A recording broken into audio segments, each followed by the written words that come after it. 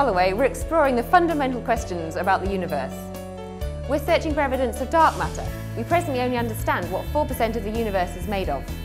We're also probing the fundamental particles and forces which make up the universe using the Atlas detector.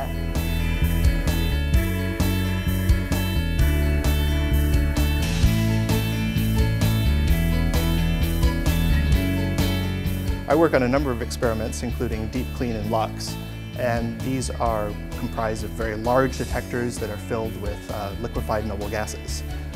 This right here is part of the mini clean experiment. It's a refrigeration system that is used to liquefy large quantities of argon.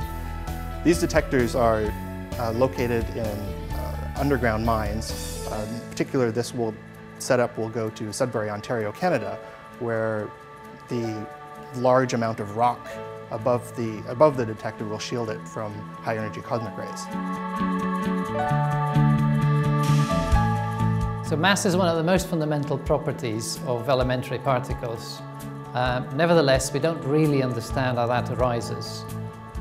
Our understanding of that rests on a theory called the Higgs mechanism that predicts the existence of a new particle called the Higgs particle, which interacts with normal particles in such a way that it confers them mass.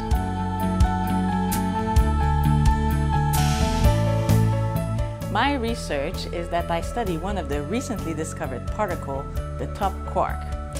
Quarks are elementary particles that are buried right deep inside the nucleus of atoms. And the top quark is a very special quark because it's one of the heaviest particles that we've discovered so far.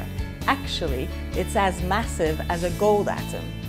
We hope that since we don't quite know what's the mechanism for giving particles their mass, that by studying the top quark, this will shed some light into this mystery. I'm searching for evidence of new particles using the Atlas detector at CERN. The Large Hadron Collider at CERN collides protons and protons together, and we use the Atlas detector to study what comes out of the collisions. I'm in particular looking at events in which there's two electrons come out of the detector. So for example, we have the two protons coming in, so we have the quarks and antiquarks from each proton, then colliding, and then we want to guess what happened in between before we have the two electrons coming out. And we can use this to study for many new physics scenarios. One, we can search for gravity, and trying to explain why gravity is so weak, so we can search for gravitons. We can also search for new particles, so heavy versions of the particles we already know, so a Z prime. And we can also use this to test whether these quarks themselves, which are inside the protons, are themselves fundamental particles, or in fact, they are made up of smaller constituents themselves. So one of the theories beyond the Standard Model that might help us explain why gravity is so weak would be models that involve the use of extra spatial dimensions. So we currently have the known spatial dimensions, 3 space, x, y, and z, and time. But there may be extra spatial dimensions which would dilute the force of gravity so that we feel it in its weak form as we do in our 3 space 1 time dimension.